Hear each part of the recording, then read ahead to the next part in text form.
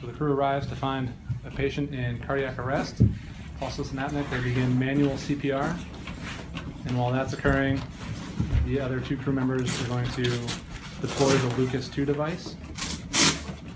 First start by pulling out the back plate, and when they time it, they'll roll the patient up and place the back plate underneath, and then manual CPR will be continued as the other crew member turns on the machine. Now what they'll do is they'll connect one arm to the back plate and feed the other arm between his partner's arms as he continues CPR. They'll connect it, make sure that it's locked in place, and then they'll time it up and deploy the piston to their landmark, and they'll hit the start button, and CPR will begin again mechanically.